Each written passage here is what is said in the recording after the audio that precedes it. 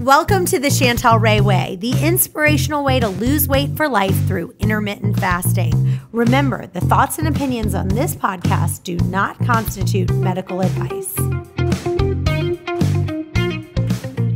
Hey guys, welcome to Waste Away through Intermittent Fasting, episode number 26, and I'm so excited. We have Barry McKay here, who's on so many different radio stations. Tell us just two that you're on, Barry. All right, well, we'll go with the East Coast here. You can catch me on The Buzz in Rochester, New York, also on Magic in Greenville, South Carolina. He's going to be kind of asking your questions. Chris is taking this week off, so we get Barry this week asking your questions. And if you can, don't forget to write your name and what city you're from. I always like to know where you're at in the country. It's exciting. So Definitely. Barry, you want to start us off? I'm ready to go. In fact, questions 1 and 2 are kind of related. The question is from Harriett in Charleston. Harriet, thanks for tuning in. We appreciate that. She says, question, I love the thyroid episode last week. My doctor told me my thyroid looks normal, but I'm so tired all the time. And the more I read online, I'm convinced something is wrong with my thyroid. Is there another way I can check this? Good. All right. And then go ahead and answer. Let's ask the second question since it is so similar. Okay. I've been reading about, this is from Jenna in Charlotte. I've been reading about checking my own thyroid online and have read that I should be using a basal thermometer. Don't you use that for Thanksgiving? Is that a basal thermometer. I only have a regular thermometer. Is there a difference in the two? So first of all, for the first question, my suggestion is to get a thermometer and check your own thyroid. So the average temperature of a healthy adult, it's kind of like what we've always heard, right? That 98.6 degrees. And so I suggest you check your temperature in the morning and also check it mid-afternoon. And if you find that your temperature is low, that it's in the 97s or 98s, that might be your first clue that you have hypothyroid, and it could mean that you have low cortisol as well. And so the best thing to do is to take your morning basal temperature, and it should be between 97.8 and 98.2 in the morning. But if you're not using basically a basal thermometer, is you can buy one on Amazon. I like to get the ones that are digital because I never can read those other thermometers. Can you? Do you know what I'm talking about? I think certain people, do you know what I'm talking about? Like the regular thermometers that are not digital? I have a really hard time reading them. Right, yes. Do you ever use the ones that are not digital? No, I'm a digital person, so I use the ones where it's so easy to read. Yeah, because I feel like it's harder to read on those other ones, but you can get a clinical basal thermometer right now on Amazon. And what the difference is that it's accurate to the 100th degree. So it's highly sensitive. So they usually use it for a fertility monitor. So like, people who want to track, I know you'd want to track your ovulation, right? I feel very fertile right now as we're talking. I don't know why. I guess it's all this talk about basal thermometers. Yeah, but that's what when people are looking at their thermometer, it's to track their ovulation. And it's so funny because before I had my son Kyle, I didn't want to get pregnant. And I actually was using this temperature method and I completely screwed it up. But I ended up getting pregnant using that cycle, but I was reading the thing all wrong. But and it still worked. It still worked. Yeah, I actually got pregnant with my son doing it, but I screwed it up. The method didn't work. I screwed it up. I was like thinking something wrong. But anyway, so my suggestion is to go on Amazon right now, go get that $25 thermometer, get the digital one because you'll definitely screw it up the other way, and figure out what your temperature is and see if your temperature is low. If your temperature is low, that's the very first track to say, hey, is my temperature off? and checking it that way is a great thing to do. Fantastic. Now, if you're at work and you're in a business meeting at work, should you stop everything and take your temperature, or should you? Yeah. I mean, what's funny is it's a really cool thing to do is to do it with somebody else who it has perfect, that's in perfect optimal health, their thyroid's functioning, that sort of thing. I've said this before, but I've healed my thyroid 100% through intermittent fasting, but it's also through my diet. And just recently, I just got back from Arizona, and my diet was just terrible. When you're on vacation, I wasn't on vacation, I was a work trip, but you know how that is. You can work trip, italics. Work trip. But yeah, so I ate terribly. And when my suggestion in my book is I talk about eating 80% clean, 20% eating whatever you want because you don't want to deprive yourself. But so right now I'm so tired. When I was on this trip, I was more probably 40% clean, 60% eat whatever I want. And so now I came back from this trip and I'm exhausted, and I can tell my thyroid is not functioning. Anytime I start eating too much dairy, too much gluten, too much whatever, my energy starts going down, my everything goes, I'm exhausted.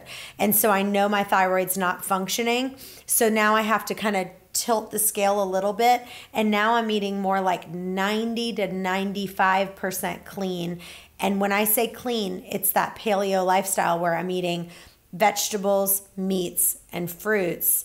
And I'm really, really limiting what I'm eating as far as any of that junk and processed food. But I still don't go 100% because I know as soon as I start doing 100%, I start getting, oh my gosh, I'm getting binge mode, and I don't want to do that. So all right. I do want to I think I'm going to get in our next episode. I think I'm going to maybe I'll bring my stepdad on, who's a doctor, and he specializes in thyroid and stuff like that. I might have a guest speaker for us next week, and I think I'm going to do another talk because we're getting so many questions about thyroid now. It's out of control. I might have next week just talking all about thyroid and answering, because we don't have time for me to even answer all the questions I keep getting. Since we talked about thyroid last time, we're getting an overabundance of questions. So I think next week might be just all about thyroid again. All right. We'll have to think of a catchy name for it. Thyroid, yes. Thyroid Wednesday or something catchy so people remember. Yeah. All right, let's move on to our next question. Our next question comes from Tracy R, who we don't know where she lives, so let's just make it up. From West Virginia. She says, hi. See, that's a perfect example of someone not putting where they're from. Tracy, right. Tracy, tell us where, you got to tell, don't forget to tell us where you're from. Because we'll add things in, and you may not like it. Tracy says, is it okay to take my vitamins in the morning with water when I am fasting, or is it better to wait until I eat?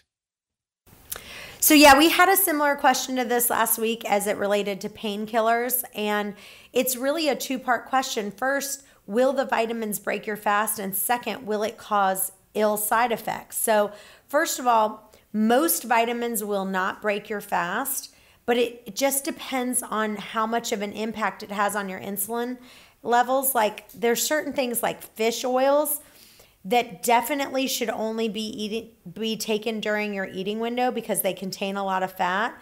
I mean, technically, some of them will not have an effect on your insulin levels, but some will. And so it's just better, just take all your vitamins when you open your eating window. So like, don't take it in the morning. Just plan on taking it when you have your first meal. And for me, like if I take too many vitamins on an empty stomach, I start getting nauseous. I mean, your stomach starts getting upset. It's just, some people, and certain vitamins are better when they're better absorbed with food. Some are better without food. So this is a really complicated question. And my suggestion is, just to be on the safe side, just take all of them when you are opening up your window and eating it, is my blanket statement. But I'd have to know what vitamin is she specifically talking about, but I would suggest just taking it all when you open your eating window. That sounds good. The eating window, very important. You know, I learned something when taking like vitamins. We tend to like put them in our mouth and flip our head back. But it's really better not to do that, because when you flip your head back, you're actually closing off your throat more. So when you that is a good point. So yeah, just take them and just keep a normal head position. Oh yeah, so just keep your head upright. Yep. Another bonus tip from Barry. There it is. There it is. All right, are we going to question 4? Yes, let's move on. She says, hello, Chantel. Just came across your podcast. Listen to it all day at work. Love it. So I have a question about the whoosh effect. This is going to be good. Yeah. I want to hear about it too. I've been doing intermittent. She's been doing intermittent fasting for 4 weeks. She loves it, but she's so scared to weigh myself, she says. I feel better and I look better and feel a difference in my clothes, but still not want to weigh myself. Anyhow, I was telling my friend I thought I was going through a whoosh effect today because I've been peeing all day and a lot every time I go. She said it probably wasn't the whoosh effect because not everyone gets it and because I don't have much weight to lose. But I've always been stuck at around 145 to 152 pounds for the last 3 years.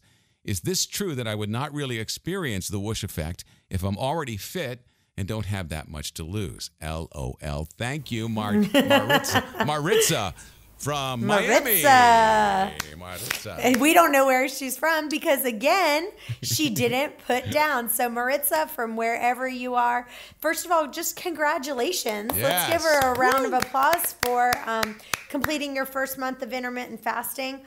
And let me just, for those of you who don't know what the whoosh effect is, I don't. What it is as you burn fat, you'll notice that the area where the fat was, you won't really notice it, but what happens is the area where that fat used to be takes on sort of a squishy consistency, and that squishy fat forms because where the fat cells used to be and the fat cells are extracted, and that space where the fat used to be gets filled with water.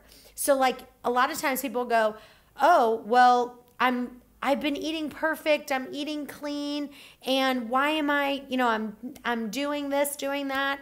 Why am I not losing weight? Because what happens is where that fat cell used to be, it gets filled with water, and that squishy fat is filled with water, so you're not losing weight on the scale.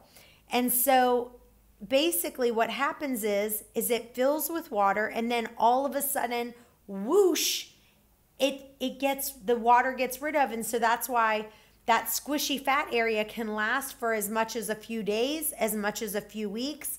And then one day, inexplainably out of nowhere, that squishy fat tightens up and you start to look leaner, and it's basically water that you're losing. So that's what we call the whoosh effect, where it's like whoosh, all of a sudden. Why is it that I'm losing weight? Because, so for example, for me, when I did intermittent fasting, the first 2 weeks, I lost no weight, none. And then on the 3rd week, I lost 6 pounds. Well, it is physically impossible for you overnight you can lose water weight, right? But you can't lose 6 pounds of fat like that because it's just scientifically impossible. But because of the whoosh effect, it is possible that that fat, those cells got filled up with water, and so that's why we call it the whoosh effect. So putting it another way, even though you may be in a state where you're constantly burning fat, the result of that effort may not show up immediately on the scale. And so more likely they show all at once in one day. And so suddenly you have that whoosh of weight loss. And so for Maritza's question, you don't have to be extremely overweight to experience the whoosh effect. I've personally seen all kinds of shapes and sizes enjoy the benefits of the whoosh effect. And some of my thinner friends who've tried intermittent fasting, they've noticed the same thing. And so the biggest thing is I just feel like you shouldn't be obsessed with the scale, because it really it can make people go up and down and mentally. And I always tell people, weigh yourself on the day that you feel thin. Like if I wake up bloated, I'm not getting anywhere near the scale, because I'm like, why am I going to get down in the dumps all of a sudden, you know? And it sounds like you've been working really hard, but the whoosh effect, you know, you have to be careful though, because a lot of times I hear people say, well, I'm gaining weight, and they're eating everything but the kitchen sink, and they're like, well, I'm just waiting for that whoosh effect to take place. Doesn't work that way. You know? So you have to be really careful with it. And, you know, but like I said, I am a perfect example of, you know, it did take me 2 weeks to lose weight on the intermittent fasting, but I literally truly lost 6 pounds of fat after that. And then I just started going down, down, down, down, down. So I wouldn't get too obsessive over the scale, but I would make sure. I think the scale is good. It kind of keeps you in check of where you're at and keeping to the right, you know, weight. But I would not be obsessive over it for sure. And don't worry, your whoosh effect will not happen while you're standing in line at Target. So just so you, and if it does, just be prepared to say something intelligent if you feel it happening. Yeah, exactly. Don't scream or, you know, make people afraid. Hey guys, I'm so excited that my new book, Waste Away, The Chantel Ray Way, is now available on Amazon, Barnes & Noble, and pretty much anywhere you can find books. But we also have the audiobook, the ebook, and my new recipe book that you can download all the recipes that I love that I make, and it's super cheap. It's all my favorites. Anyway, if you have a minute to write a review on Amazon, I would be ever grateful. All right, let's go to question 5. Okay. I've been enjoying your podcast and gleaned a lot of great info. I'm sure my question has likely been asked before, but I haven't been able to find an answer. I am 46. I've gained about 45 pounds over the years through many pregnancies, etc. I recently started IF for about 1 month. IF, sorry. Yeah.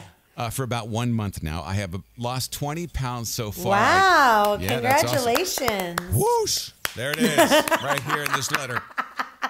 I usually fast 16 to 20 hours per day. I calculated how many calories I need per day considering my activity level, and it is somewhere around 1,500 a day. Eating 2 times per day, I am always under calories by about half. I typically eat around 700 to 800 calories. Is being in this kind of deficit going to kill my metabolism?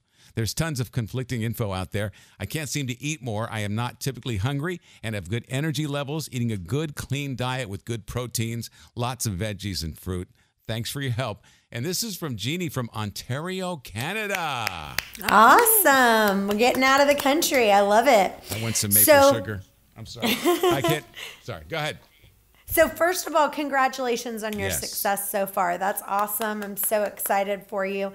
20 pounds is incredible, and I have no doubt that you're going to continue to lose. But to give you a simple answer, you are not killing your metabolism if you've had so much success this month, right? Like there's the perfect example. You're losing weight. You're doing great. But on a more serious note, long-term effects, like you mentioned that you're eating 2 times a day in a 4 to 8 hour window, and studies show that your metabolism won't start to slow down until you've gone days without food, not hours. And so I've looked at some studies. In 2004, a group of 29 men and women fasted for 12, 36, and 72 hours for a study in the British Journal of Nutrition. And their metabolism was measured before and after the fast. And the results showed that their resting metabolic rate had not changed at all after the 12-hour fast, and actually had increased by the 32-hour fast. And it wasn't until the 72 hours of fasting that they started to notice a decline in their metabolism. And so I feel, like since I've been doing fasting, I know my body so well. Like, it's unbelievable how when you fast, you just my body is, I know everything about it. Like I told you before, I know right now my thyroid is off. I don't even need to take my temperature. I don't need to do anything. I know my body so well. My thyroid's not functioning at optimal capacity. Why? Because I'm not eating as clean as I need to. And like I said before, if you don't have any thyroid issues, you should be eating 80% clean, 20% whatever you want. If you are having thyroid issues, you need to be more looking at like about 95% clean. Because like I said, I have been so tired. Like I'm exhausted right now because I'm not eating the way that I need to. And so anyway, according to this study and others that I've read about, you are not doing any damage to your metabolism until you're going more into that 72 hours or longer. And so your body's not going into starvation mode. And I will tell you, I personally do a lot of biblical fasting. So I do a lot of longer fast, not for losing weight, but just to truly like get closer to God. And I'm getting ready to write my second book right now. It's almost completed. And I think I'm going to title it called When You Fast or Fasting Made Easy or something like that. But I cannot stress to you the benefits that I've found and just how close I've gotten to God from fasting. So, but you know, normally I don't go more than a 3-day fast. But I can tell, I feel like my metabolism does start slowing down after I've done a fast for 3 days or longer. I kind of feel a little bit more sluggish and that sort of thing. So, I just, in my book and on this podcast, I always go back to some key principles. Just eating whole foods that your body is truly craving and only eating when you're hungry and stopping when you're full, and focusing on eating the things you really enjoy and never overeating on them. And I hear in your question that you are really focused on calories. And I hope that one day you can get off of that, because when I interviewed these thousands of women that are, you know, thin, they've been thin their entire life, they don't count calories at all. They focus on hunger, they focus on fullness. And, you know, just I want to say keep up the great work. Thank you for the great question.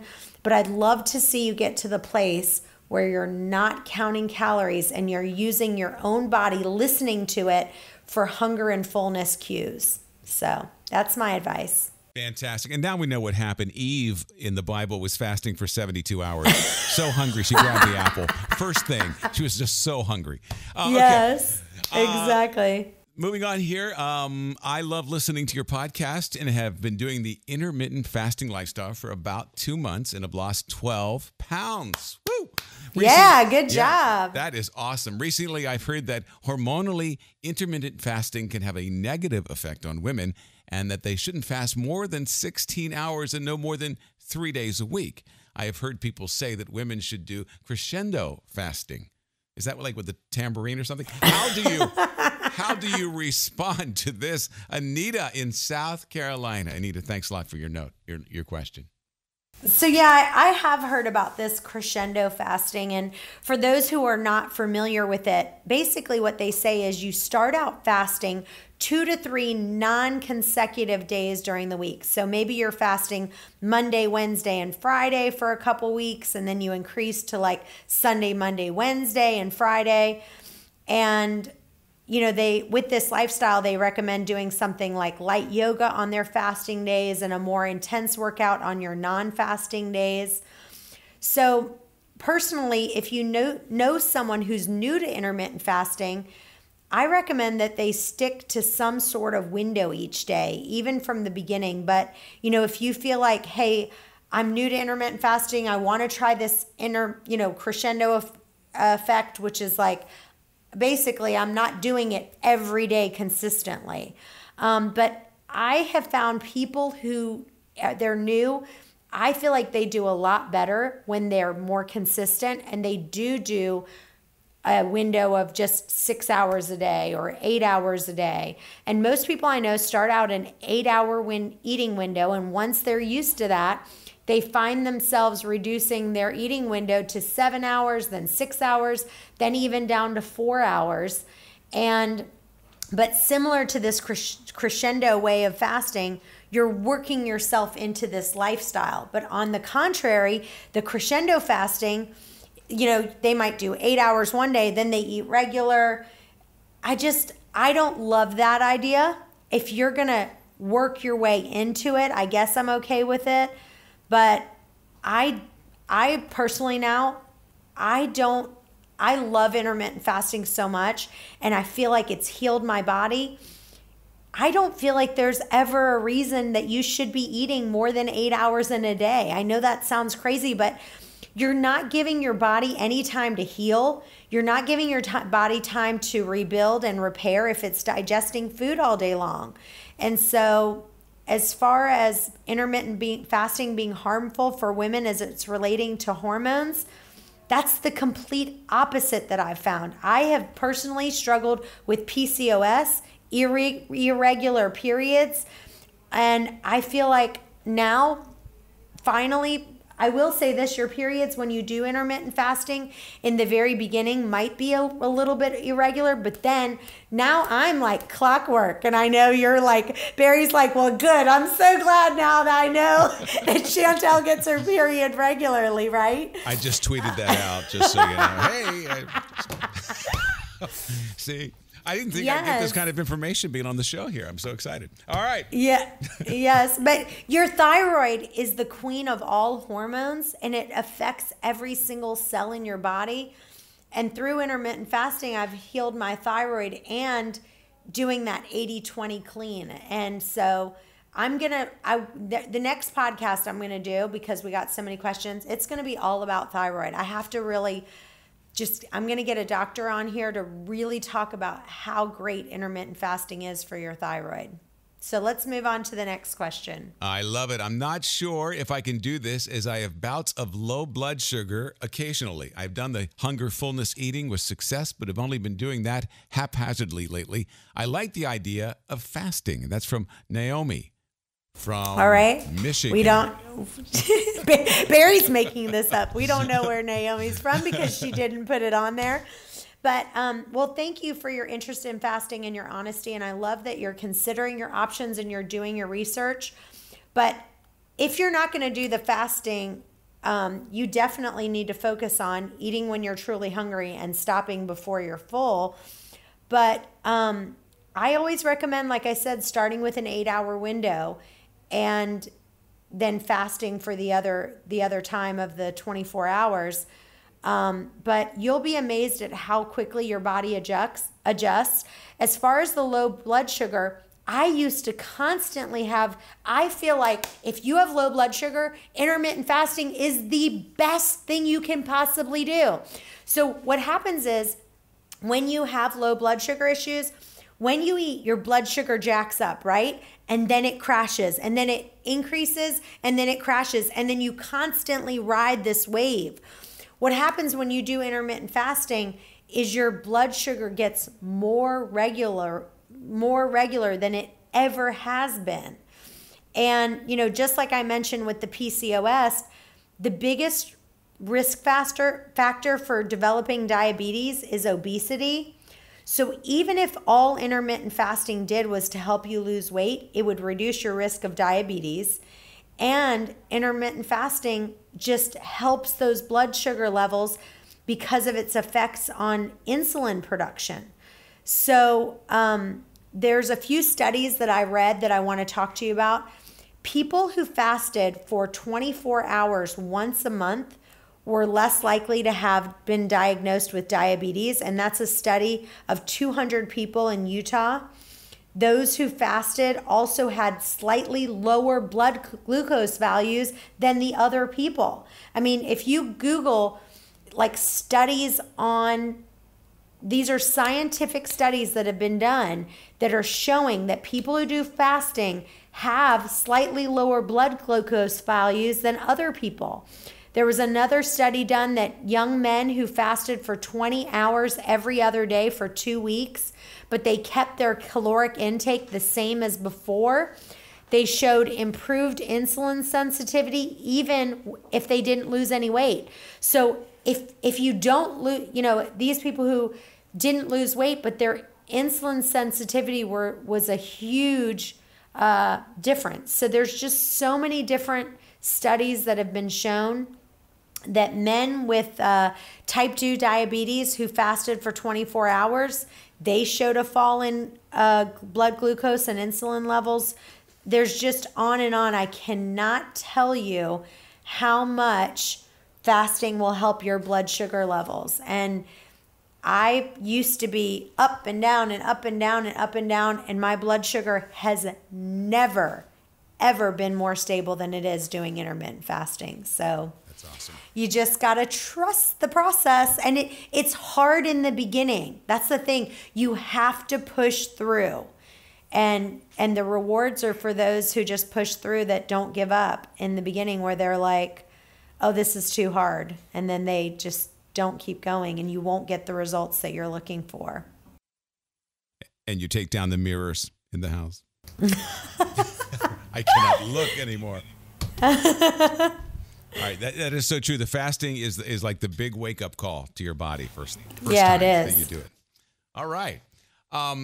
Question 8, which glucose monitor allows you to draw samples from other parts of your body besides fingers? Signed, Dawn and Joan. Well, I personally use a freestyle monitor, and you can prick your fingertips and check your blood sugar.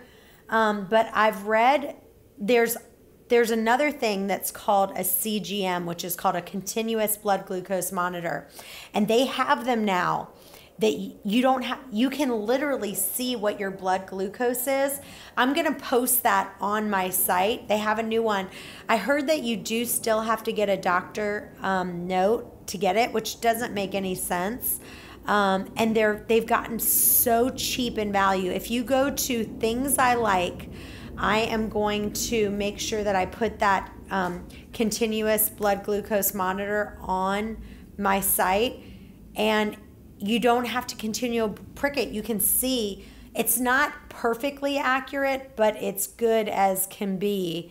And I've done it, and it's so cool to see. So I suggest getting one of those continuous blood glucose monitors. They aren't outrageously expensive, and they're super cool. Ooh, if you remind me, I'm going to talk about that next time. Make sure I do that. I have to talk about, I'm going to actually show it to you. I'm going to buy one, and I'm going to show it on the next episode.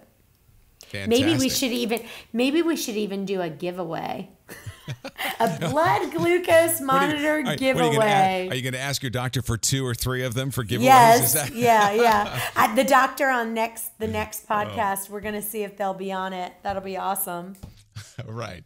All right. I think this is our final question today. Yeah. All right. From Terry. And we have no idea where Terry is from. Terry, I will not make it up. How will I ever lose weight if it takes 18 to 24 hours of fasting before the body burns fat? I guess she's saying she doesn't want to fast for 18 to 24 hours is basically what she's saying in a non-saying it way. But, in different studies I've read, in general, your best time where you have your maximum fat burning time is going to be between 18 to 24 hours. So that's why I do recommend doing an occasional 24-hour power fast, as I call it, which is from either lunch to lunch or dinner to dinner. And that being said, it's absolutely impossible if anyone says that they know when, like that exact moment that you start burning fat, because you start burning fat when you burn off all the glycogen stores in your body. And so, after you eat and in that first 12 hours of fasting, your body is really not burning much fat or burning very little, because you're living off your last meal and your stored glycogen and your stored sugars. So, when these people are eating from morning until night, it gives your bodies a steady stream of glucose, and you're not getting that break from the taxing requirement of digestion. And so what happens is most of our population is faced with insulin resistance, weight gain, and disease because the eating causes insulin to rise, and the amount of that rise depends on the type of food you ate before and the insulin sensitivity of the person that's doing the eating. So let me ask you this, Barry. What did you eat, and when? What was the last meal that you ate, and what did you eat? The last meal I ate. This is going to be. Be honest. I'm going to be. I want you to be. I want to hear the whole thing. You're okay. You're going to fall off your chair. Okay. It's that point. It's the point of the house where like you have nothing to eat in the house. Okay. So you're going through and you're putting things together, right?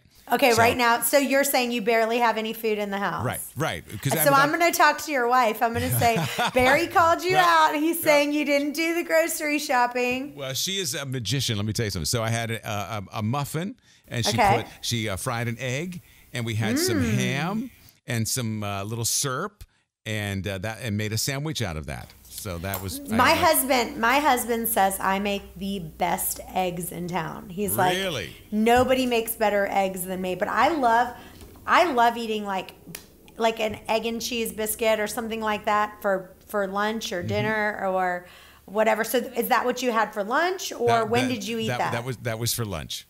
That was for lunch. Okay, what time did you eat that? That was about an hour and a half ago. Okay, perfect. I love it. I'm telling you, give me an egg and cheese biscuit, and I'm just like the happiest girl in town. Right. But again, I've been eating too many egg and cheese biscuits, and that's why my thyroid is not functioning. So you can have you could have an egg biscuit like made with like I'm gonna put a recipe for my cauliflower biscuits. That are delicious. And if I have a little bit of cheese, that won't kill me. But if I put a tiny bit of cheese on a cauliflower biscuit and eggs, oh my gosh, delicious.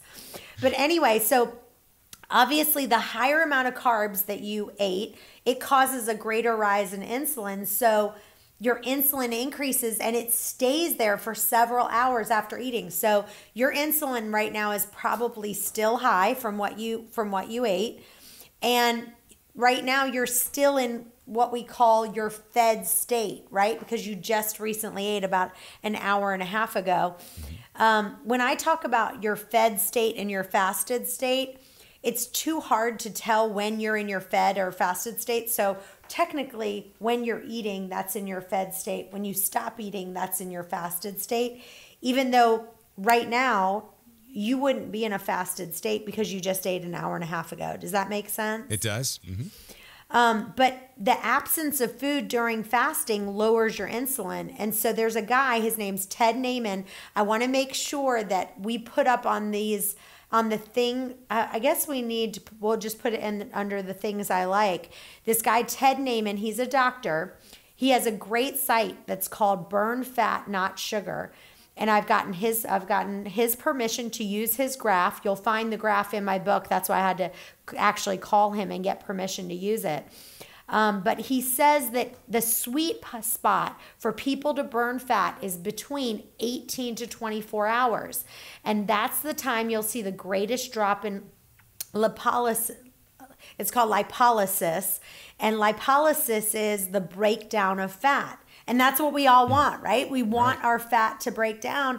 And they say that 18 to 24 hours is the sweet spot. So, Terry, I don't know what to tell you, but you got to kind of extend your window. Be brave. You can do it. And if your window's not going to be that long, then you've got to eat less in your window. If your time that you have your fasted state is going to be less, then when you are in your eating window needs to be smaller and smaller. So anyway, I've got to run because I got to go pick up my kids before they are they're stuck at the school without someone to pick them up. But Barry, thanks so much for joining us today, and you make it so much fun as always. Same to you. Thanks for having me. All right. Have a great one. See you later. See you. And don't forget to put where you're from so we can. That's right. So we can make it up. Barry's going to just make it up next time. That's right. All right. Have a great one. We'll see you guys next time. See ya. Bye.